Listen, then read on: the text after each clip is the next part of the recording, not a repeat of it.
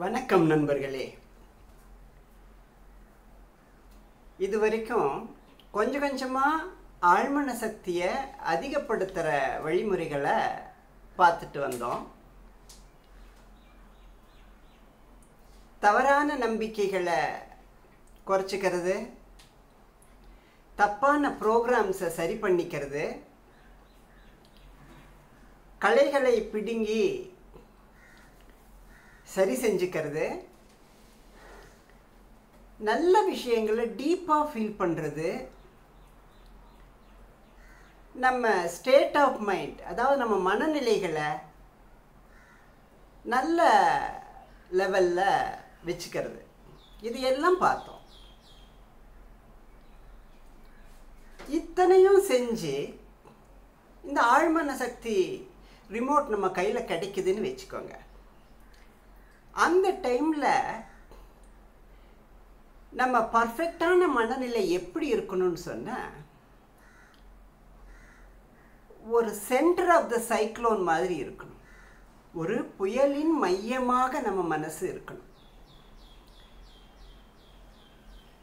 Cyclone பார்த்திங்கன்னா அந்த centre ரொம்ப காமாக இருக்கும். அந்த சென்டரில் எந்த மூமெண்ட்டுமே இருக்காது, அசைவற்ற அமைதி அது. ஆனால் சுற்றிலும் நடக்கிற அசுர சக்திகள் அத்தனைக்குமே பவர் அந்த சைலண்ட் சென்டர்ல இருந்து தான் கிடைக்குது. அந்த சென்டர்ல இருந்து தான் அத்தனை எனர்ஜியும் இது ட்ரா பண்ணிக்குது. நம்மளும் அதே மாதிரி தான் இருக்கணும். அந்த அமைதியான அசைவற்ற அமைதியான மனநிலையில் அத்தனையும் நம்ம சாதிக்கணும்.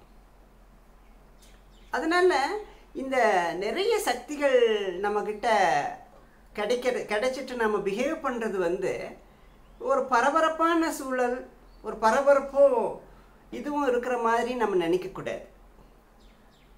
அந்த அமைதியான மனநிலையில் தான் நமக்கு கிளியர் கட்டான இன்டென்ஷன் இருக்கும், தெளிவான நோக்கங்கள் இருக்கும், தவறுகள் அதிகம் செய்ய மாட்டோம். அந்த அமைதியான மனநிலை தான் வேணும். அதுவும் புயலின் மையம் போன்ற அமைதி. அந்த அசைவற்ற அமைதியில் நம்ம எத்தனையோ சாதிக்கலாம். ஆனால் அந்த அமைதிக்கு எதிராக எத்தனையோ விஷயங்கள் பற்றி முதலையும் பார்த்துருக்கோம். அதிகமாக இருக்கிறது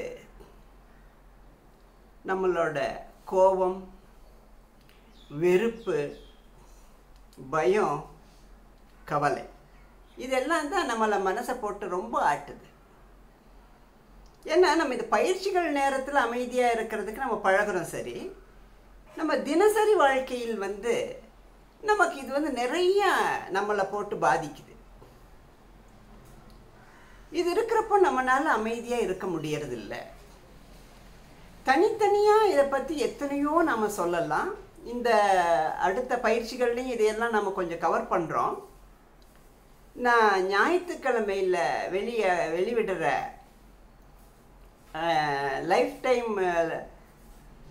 லைஃப் லெசன் சீரீஸில் இந்த மாதிரி விஷயங்களை எடுத்து விவரமாக சொல்கிறேன். இப்போதைக்கு இந்த மாதிரி நெகட்டிவ் மைண்ட் செட்ஸ், தவறான எதிர்மறையான நம்ம குணாதிசயங்கள் நம்ம அமைதியை பாதிக்காமல் இருக்கிறதுக்கு சில சின்ன டிப்ஸ் பார்க்கலாம். பெரும்பாலும்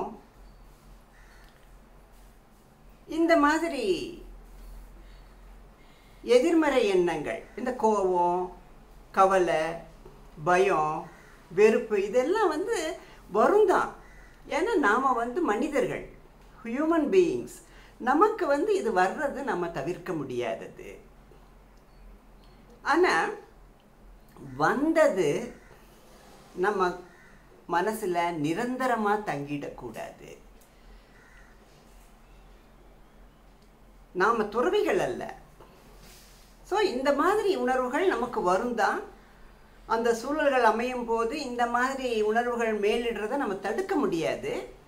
ஆனால் வந்தது நம்ம வாழ்க்கையில், நம்ம மனசில் நிரந்தரமாக தங்கிடக்கூடாது. அதுதான் ரொம்ப முக்கியம். நம்ம பார்த்துக்கணும். ஒரு நாள் வருது, ஒரு நாள் இருக்கு, மறுநாள் போயிடுது, அந்த லெவலில் வச்சுக்கணும். நம்ம அதுக்கும் மேலே தங்கிறது எல்லாம் நம்ம அனுமதிக்கக்கூடாது. ஆனால் பெரும்பாலும் என்ன பண்ணுறோன்னு சொன்னால், இந்த மனநிலைகளை நம்ம தங்குறோம். கொஞ்சம் நஞ்சமல்ல, வாழ்க்கை பூரா தங்கிறதும் உண்டு. இப்போ சில பேர் எடுத்துக்கோங்க,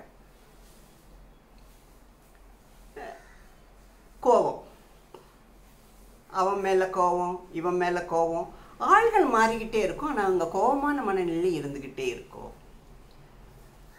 ஒரு காலத்தில் அண்ணன் தம்பிக்கு மேலே கோபம் இருக்கும், ஒரு காலத்தில் அடுத்த வீட்டுக்காரன் மேலே கோபம் இருக்கும், இன்னும் காலப்போக்கில் வந்து கூட வேலை செய்கிறவங்க மேலே கோபம் இருக்கும், இன்னும் கொஞ்சம் காலம் கழித்து நம்ம குழந்தைங்க மேலே கோபம். அந்த மாதிரி அப்போ பார்த்தீங்கன்னா ஒவ்வொன்றுமே வந்து ஆள்கள் தான் மாறும். அவங்களோட அந்த நெகட்டிவ் ஃபீலிங்ஸ், அந்த தவறான மனநிலைகள், அது வந்து இருந்துக்கிட்டே இருக்கும். அந்த மாதிரி இருக்கிறப்போ நமக்கு இந்த ஆழ்மன சக்தி நல்லதை விட கெட்டது தான் செய்யும். அதாவது ஆழ்மன சக்தியை நம்ம சரியாக பயன்படுத்த முடியாது. அப்படியே பயன்படுத்தினாலும் இது நன்மையை விட கெடுதல் செய்யக்கூடிய ஒரு சூழல் உருவாயிடும். அதனால் எப்போவுமே அந்த உடனடியாக நமக்கு தோன்றதை நம்ம தவிர்க்க முடியாது. நம்ம ஹியூமன் பீயிங்ஸ், நம்ம மனிதர்கள். ஆனால் அதை விட்டுறணும். அது தானாக போகும். நாம் சில நேரத்தில் அதை போக விடாமல் பிடிச்சி இழுத்து தக்க வச்சுக்கிறோம். அது தவறு. பின்ன நிறைய டைமில் நமக்கு எதிர்கால கவலைகளும் போட்டு ரொம்ப இப்போ நம்ம இப்படியெல்லாம் பண்ணுறோமே, இதெல்லாம் ஒர்க் அவுட் ஆகுமா? இப்போ இந்த ஆழ்மன சக்தியே எடுத்துக்குவோம். இதெல்லாம் நிஜமாவே ஒர்க் அவுட் ஆகுமா? எனக்கு இந்த ஆள் சொல்கிறதெல்லாம் உண்மைதானா? ரிசல்ட்ஸ் சரியான பாசிட்டிவான ரிசல்ட்ஸ் வருமா அப்படின்னு இதில் சந்தேகங்கள் வருதுன்னு வச்சுக்கோங்க. நம்ம சொன்னோம் ஆரம்பத்திலேயே, அசைக்க முடியாத நம்பிக்கைகள் வேணும்னு சொன்னோம். அந்த நம்பிக்கைக்கான அத்தனை விஷயங்களும் சொன்னோம். நீங்கள் சொல்கிறதெல்லாம் சரி சார், ஆனால் அந்த சக்திகள் உண்மைன்னு ஒத்துக்கிறேன், ஆனால் அது எனக்கு வருமா அப்படிங்கிற ஒரு சந்தேகம் பல பேருக்கு வரும். அதையும் பார்க்கலாம். இப்போ ஆழ்மன சக்தி நம்மளோட மூச்சு, இதய துடிப்பு, இரத்த ஓட்டம் இத்தனையும் அதுதான் ரெகுலேட் பண்ணுதுன்னு பார்த்தோம். இந்த ஆழ்மன சக்தி உங்களுக்கு பயன்படாத மாதிரி இருந்ததுன்னா நீங்கள் இத்தனை காலம் உயிர் வாழ முடியுமா? அப்போ ஆழ்மன சக்தி அந்த பேசிக் லெவலில், அந்த ஃபஸ்ட் லெவலோட வேலையை அது கரெக்டாக பண்ணிகிட்ருக்கு. அது நீங்கள் கரெக்டாக டியூன் ஆனீங்கன்னா உங்களை மற்ற விதங்கள்லேயும் அது கண்டிப்பாக உங்களுக்கு உதவியாக இருக்கும். இதுக்கு வந்து நமக்கு சந்தேகமே தேவையில்லை. தாகூர் ஒரு கவிதையில் அழகாக சொல்லுவார், நான் பிறப்பதற்கு முன்பே என் தாயின் மார்பில் என் உணவான பாலை தயாராக வைத்திருக்கும் இறைவனின் கருணை நான் என்னவென்று சொல்வது.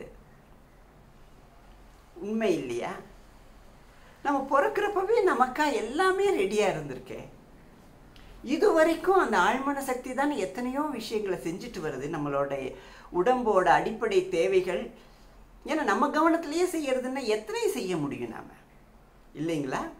அவ்வளவு தூரம் செய்கிற ஆழ்மனம் நாம் கரெக்டாக டியூன் ஆனால் இந்த எக்ஸ்ட்ராவான அந்த சக்திகளை பயன்படுத்தும் மற்ற விதங்களையும் அது கண்டிப்பாக நமக்காக செய்யும். அதனால் அந்த சந்தேகமே நமக்கு வர வேண்டாம். அந்த மற்ற ஒரு நெகட்டிவ் சிந்தனைகளோடு இந்த நெகட்டிவ் சிந்தனையும் சேர வேண்டாம். இது 100%, 100% இது வந்து நமக்கு பயன்படும். நம்மளால் பயன்படுத்த முடியும். ஒன்று நாம் அதுக்கு எகெயின்ஸ்டாக நின்றுடக்கூடாது. நம்ம செயல்பாடுகள் வந்து அதுக்கு எதிர்மாறானதாக இருந்துடக்கூடாது. அது மட்டும்தான். நாம் குறுக்கிடாமல் இருந்ததுன்னா அது தானாக நமக்கு கண்டிப்பாக பலன் கொடுக்கும். நாம் அதுக்கான பயிற்சிகள் செஞ்சுட்டு வந்தோம்னா. இப்போ அடுத்த பயிற்சி மூச்சு பயிற்சி.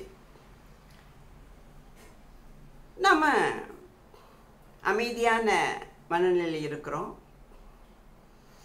நல்லா மூச்சை கவனிக்க ஆரம்பிக்கிறோம். அதை எப்படின்னா, மூச்சை நல்லா உள்ளே இழுங்க, நல்லா வெளியே விடு. ஒரு ஆழமாக அதை ஒரு 4-5 தடவை செய்யுங்க.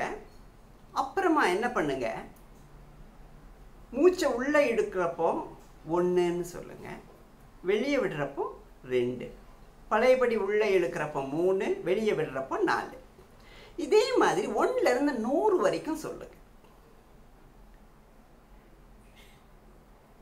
இது எப்போ சொல்லணும்னு சொன்னால், ஒரு 5-10 நிமிஷம் நம்ம இந்த அமைதியான மனநிலையில் இருந்து அந்த மூச்சை நம்ம கவனிக்க ஆரம்பிக்கிறோம். இந்த பயிற்சியில் அந்த மூச்சை ரொம்ப கவனிக்க ஆரம்பிக்கிற காலங்களில் ஆழமாக 4-5 தடவை விட்டுட்டு இந்த நம்பரை நம்ம சொல்கிறோம். இப்படி ஒரு 3 நாள் பண்ணுங்க. அதாவது சுமார் இந்த மூச்சு பயிற்சியை நீங்கள் ஒரு 10 நிமிடம் செஞ்சால் போதும். 10 அல்லது 15 நிமிடம். அந்த 1, 2, 100 வரைக்கும் சொல்லுங்கள். அதோடு நிறுத்தினாலும் சரி, திரும்ப அந்த பழையபடி 1, 2லேருந்து வந்தீங்கன்னாலும் சரி, ஒரு 10 நிமிஷம் வரைக்கும் சொல்லுங்கள், செய்யுங்க. அப்போ அந்த முதல் 3 நாட்கள் நீங்கள் அந்த நம்பர் சொல்லி அந்த சொல்கிறப்போ உங்கள் மைண்டு ஆட்டோமேட்டிக்காக அந்த நம்பரில் நிற்கும்.